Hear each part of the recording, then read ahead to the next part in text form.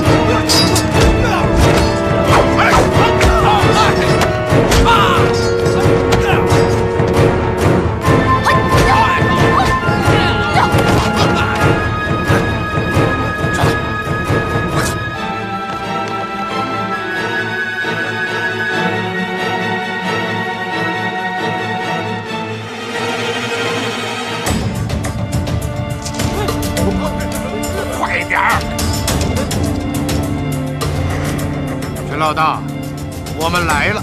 最后掩护老大。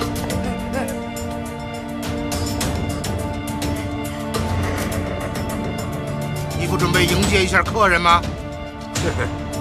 猎狼人，不错。怎么，这就是你的待客之道啊？倒很别致，让人难忘。你敬我一尺，我敬你一丈。听说你们共产党办事是特别讲究啊，所以我是大厂中门，恭迎好汉。没想到猎狼人非但不领情，还伤了我家众多弟兄。请问，这就是你们的待客之道吗？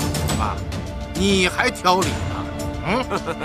有理走遍天下，江湖汉子，凡事要站住一个理字，这样我才能够以诚相待。不惧鬼神。行了，别跟我来这一套。你不觉得你自己很可笑吗？要是真讲道理，今天就不会出现这样的局面。直说吧，你要什么？都是聪明人啊！我没时间跟你客套，直说。好。我听说你们有一条通往苏北的秘密运输线，而且你们出手大方啊！凡是参与这条秘密运输线的人，都挣了大钱了。我陈某要求不高，运输线上的事儿，算我一个。听起来你要和共产党同伙啊？这钱可不好赚呐！你没听说吗？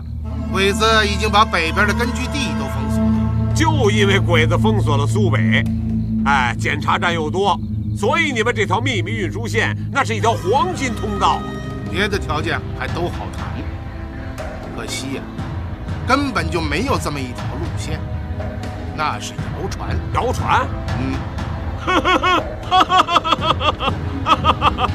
无风不起浪啊！我说，要是没有这条通道，你们能在这个通川城里边自由出入吗？啊？都是聪明人，硬着头皮撒谎就没意思了。我是有诚意，我希望你们也认真对待。好，我听你的建议。好，那咱们今天就认认真真的，先把现在的事说说。首先，你扣了我的队员，这是要挟，不是商量。你必须把他放了，否则我们没话可谈。这不可能！你怕什么呀？啊？我的人都在你的地盘上。再说了，我又没让你放了刘大军。刘大军，刘大军死的比活的好。你骗谁呀你？我们是共产党的队伍，我们怎么做事，你不要乱猜。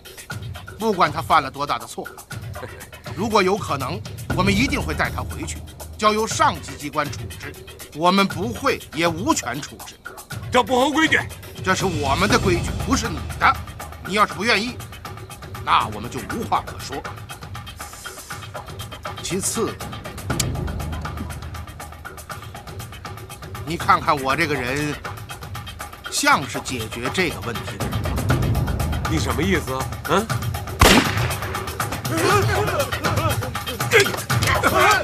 老大，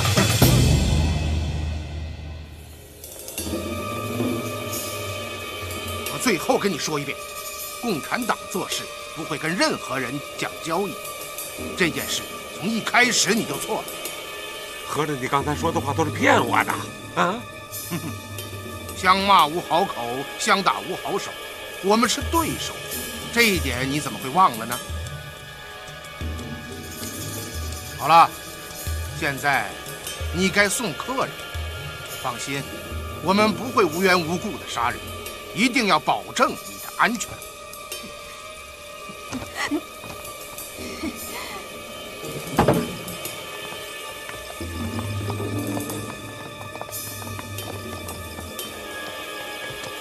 好了，就送到这儿吧。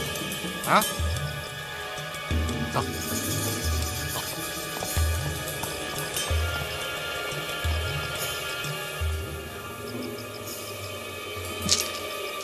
撤！